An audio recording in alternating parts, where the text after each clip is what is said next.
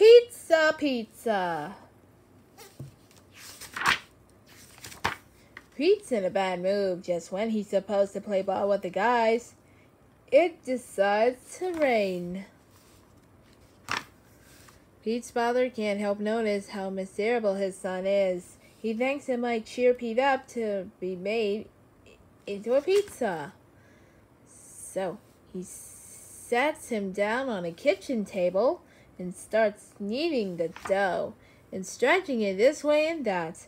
Now the dough gets whirled and torn up in the air.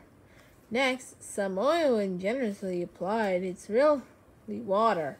Then comes some flour. It's really talcum powder.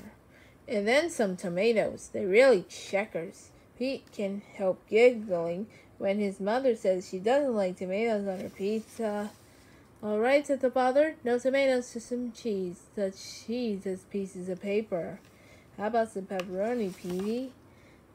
He can't answer because he's only some dough and stuff. The dough gets tickled and laughs like crazy. Pizzas are not supposed to laugh. Pizza makers are not supposed to tickle their pizzas.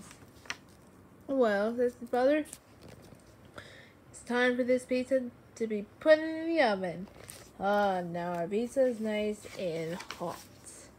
Pete's father brings the pizza to the table. "It's time to slice our pizza," he says, but the pizza runs away and the pizza maker chases him. The pizza gets captured and hugged. Now the sun has come out.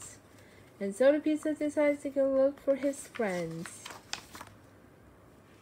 The end.